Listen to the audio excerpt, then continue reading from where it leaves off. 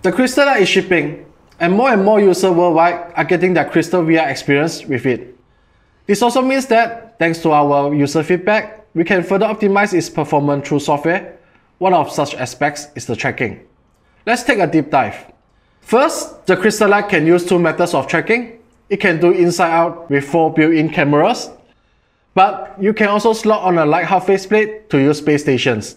In this video, we talk about the inside out method. We feel this method has a lot of benefits in that you do not need to purchase the base station nor install those. It is just plug and play. For its inside tracking, the Crystal Light uses the same cameras and controllers as the Crystal. Its hardware is exactly the same and the position of the camera has not changed. What is different though is that the original Crystal handled this via its internal Qualcomm XR2 chip. The Crystal Light has no XR2 chip to save on cost and reduce weight. Now the headset needs no active cooling. And so, it now offloads the tracking calculation task to the PC.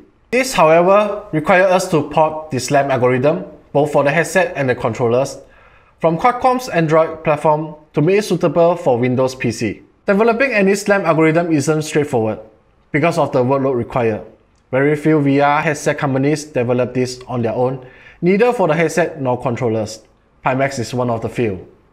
We think that having this core technology internally is a huge benefit, so we are more in control of development and production. It gives us a wider range of components we can choose from, so we can build exactly the headset in the way we want to, in terms of performance and price.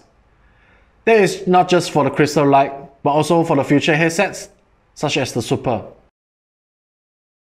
Right now, the tracking performance meets the demands of most users in normal use cases. But with the headset shipping to more customers, we also encounter with more situations that we did not encounter before with our internal and beta testing team. Think about light flickering at different frequency, moving objects, and reflective surfaces. We are now fast accumulating more user feedback, allowing us to make software iterations. All these improvements can be brought to you with firmware updates delivered over the air.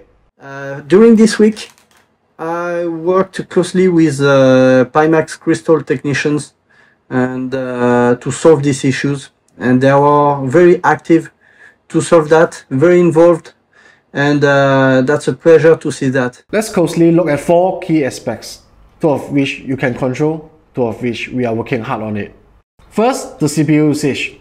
Because the Crystal Light offloads the tracking calculation to the computer, the CPU is used. In some situations, the CPU does not have enough resources available. You can help this by cleaning up your system and close programs you don't need, especially those run in the background. If, for example, your antivirus program starts to do a background scan while you're running a VR application, the CPU runs low on available capacity, causing tracking issues with the headset because the computer cannot tell the headset fast enough how to mimic your movements inside the application. The tracking algorithm needs to work extremely fast, otherwise the user will perceive motion sickness. We are working on this though. We are working on optimizing the efficiency of our algorithm. For instance, by letting it only track key areas and reducing the interval of areas where it is not required. This won't improve tracking in itself, but it will reduce computational resources needed from the CPU and thus prevent bottlenecks. Secondly is the USB connection.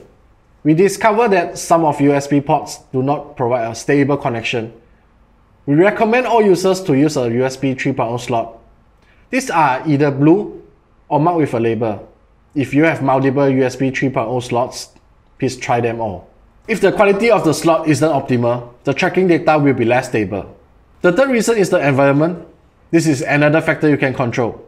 Some rooms, well, they refuse the algorithm of the headset. Let's categorize this. First, your room can be too empty. Sometimes the headset cannot find a distinguishable location on white walls. If so, for instance, you can put posters or plants in your room. Secondly are reflective surfaces. If your floor reflects light, close the curtains or put down a carpet. We also had several users who had a massive mirror in their room. This does not work well with this method of tracking. Third is the lighting condition. If the sunlight coming in is extremely bright or the room is extremely dark, the algorithm cannot pick up the location correctly. The controllers are tracked in relation to the headset with infrared lights, but the headset itself tracks itself with normal cameras in relation to the environment. This requires proper lighting conditions. Lastly, are moving objects. This complicates the tracking of a static environment. For instance, if you have a large curtains that move in the wind because you open a window, they will confuse the headset.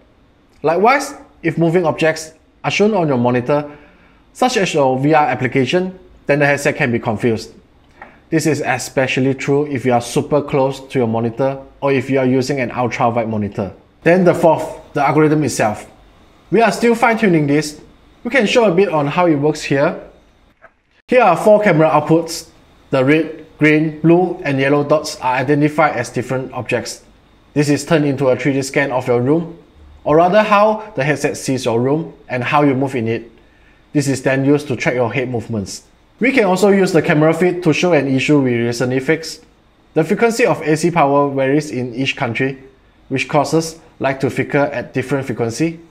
The algorithm has to adjust its frame rate to capture the area in full detail. This caused some issues previously when the frequency of the light was extremely low. This is before the fix, and this is the after. We are still improving our algorithm, testing and refining it in more different room and light configurations, as well as different countries. We are also working on deep learning to better identify objects. All of this will increase the precision of the tracking. So, if you've got a Pimax Crystal Light and you feel the tracking isn't optimal, please hang on. It will come as an OTA update. We are working on it.